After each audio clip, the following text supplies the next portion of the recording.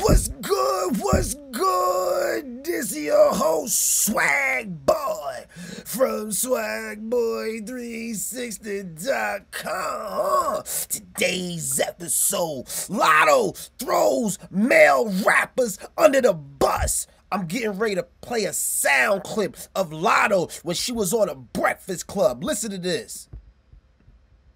When you was on Big Boy, and you talked about working on the album and having a problem clearing. Yeah. And then everybody looked at your track list and tried to see what artist that was. It's like a hip hop whodunit at this point. And then Kodak posted today, he said that mulatto girl is not talking about me, homie. I just seen that before I walked in. My intentions was not to like make this a whole thing. I just was looking at it as like, I'm a new female rapper in the game.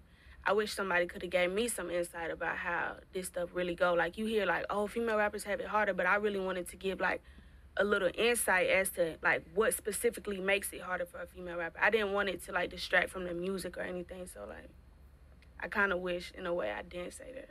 How did that person react? Because I'm sure at that point, it's like, well, I don't want to be on the album because now everybody going to be looking at me. I haven't heard. Cursing you out. I haven't heard from them. Yeah. Have well, you know what? If you did that, you should be ashamed and not want to, you know, like, what are you supposed to do?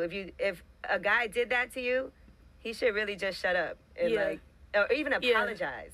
Or apologize. That would mean, because I'm not here to raise nobody. I'm just speaking on, like, it's what I go through, you know? And I think I'm allowed to do that to a certain extent. Social media is trying to turn it into this thing where it's like, oh, I'm trying to clout chase. Stop right there. Y'all heard that, right? Latto, you are clout chasing. Let me tell you why you clout chasing, Latto. Your album is coming out. Well, you have an album coming out and you're promoting your album. So what you need right now are tabloids speaking about you. Publicity. This could very well be a publicity stunt that Latto was doing. Cool. That comes with the game. But look at what she's doing. She's throwing all the male performers that was on her album under the bus. How is she doing that? She's saying that an individual that she worked with on a collaboration tried to get sex from her. When she did not give them sex or him sex, they refused to clear the record so she could put it on the album. What does this do? Now all the male rappers who collaborated with Latto, now they wondering, oh, was it him? Was it him? Was it him? Was it him? And instead of Latto just saying who it was, she got the whole industry speculating about who it is. Now, right now, it's looking like what everybody assuming is Kodak Black. Everybody saying, oh, it's probably Kodak because he that's the time he be on. But we don't know if it was him. But let me tell you why this wrong. And this is why females don't care about throwing all men under the bus. Because they don't know what it feels like. But all you females listening, I'm about to give you a similar scenario so you can see what the other male rappers that's on Latto, that went on Latto's album, feels like right now. Check it out. That's like me working with a group of female artists, right? And I make a public post. I say, you know what? I enjoy making this album with all these females, but I gotta admit, when I was in the studio making this album with one of these female performers, she had the whole studio stinking with her stank ass pussy. All her pussy lit up the whole studio.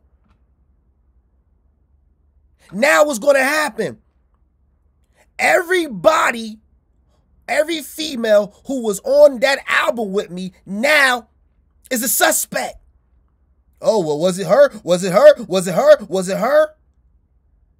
And instead of me just saying exactly who it is, now I got all them looking like stank pussy bitches. And that's what you doing, Latto. Instead of you saying exactly who it is, you got all these dudes on your album looking like they be violating women. But you don't care. Long as you get the publicity that you want. Long as you get the album sales that you want. Long as you got everybody looking at you like a victim. And it's not fair. So what you need to do, Latto, stop playing victim. Because now you going on a little tour where you saying, oh, what females go through, whatever. You bitches finesse dudes all the time in the industry. Females finesse men, men finesse females.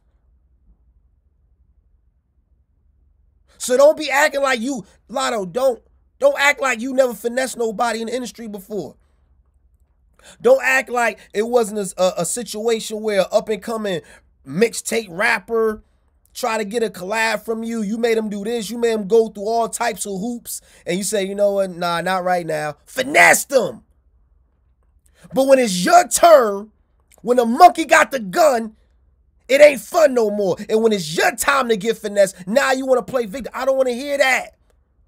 Just continue making good music and stop acting like a victim. And say who it was that did that with the record, so you could eliminate everybody else who's on your album. And guess what? And now, not only not only does it solve the problem, now we can hear this individual side of the story. Because anytime a female tells her side of the story, she always make it seem like she was the victim. But say who that dude is, so now we can hear his side of the story, and let's see what really went down. Let's see what she left out. And that was today's episode. Like, comment, subscribe. And I'ma catch you on the next go round, my nigga. Hello.